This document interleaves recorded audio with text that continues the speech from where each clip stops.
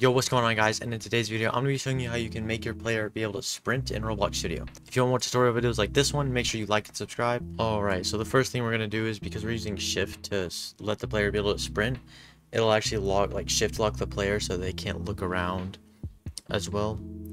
So what I'm going to do is go into starter player over here, scroll down to where it says enable mouse lock option, and I'm going to go ahead and turn that off.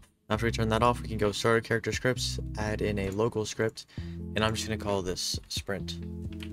You can call it whatever you want. So first thing we're going to get is the user input service, which is going to equal game, get service, user input service. And then we're going to get the player, which is going to equal game, dot players, dot local player. And then we're going to get the character, which is going to equal player dot character or player dot character added :wait.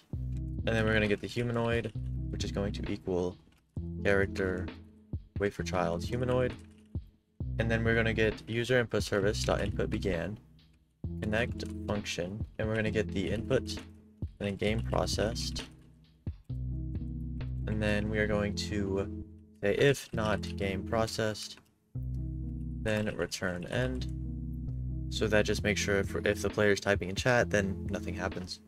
Then we're going to say if input dot keycode equals enum dot keycode dot shift or left shift. Then we could set humanoid dot walk speed equal to 30. You can make that whatever you want. If you want the player to go faster, just make it higher. And then what we're going to do is get user input service dot input ended, and we're going to connect that to another function. And we can just copy over these variables from up here, so input game processed. And then we can also copy over everything inside of this as well. And then instead of setting the walk speed to 30, we could set it back to 16, which is the default walk speed on Roblox. You could also set it to whatever you have it set in the starter player, just whatever you want. Okay, so small issue. So I had it where it said if not game processed. We just want to get rid of that not right here, and then it will work fine.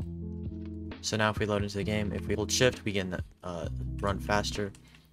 And then whenever we let go, we go slower. So yeah, that's it for today's tutorial video. If you want more videos like this one, make sure you like and subscribe. And I'll see you guys next time.